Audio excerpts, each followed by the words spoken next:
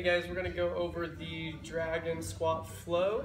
It's a combination of like 3 different variations of the squat, but the dragon squat is involved in it. So we're going to first go over the dragon squat by itself.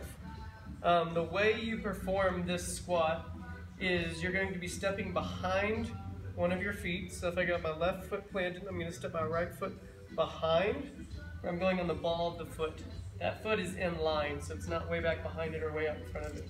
All right, and I'm stepping pretty far across to where when I squat down in that position, this knee can go to the inside of my feet.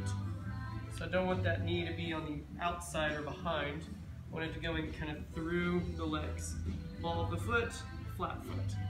I go to the other side, stepping behind, ball of the foot, flat foot, squatting down.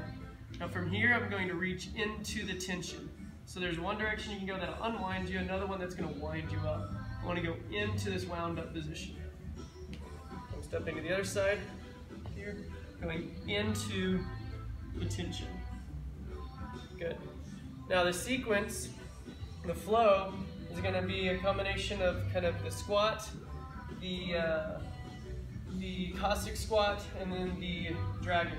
So from squat position, I shift my weight over towards one foot. My weight's here as I'm touching this foot to the ground. Cossack squat type movement, reach behind, dragon squat. From here, I'm now going to unwind into the squat. Lateral squat, Cossack squat, and this foot steps behind into dragon.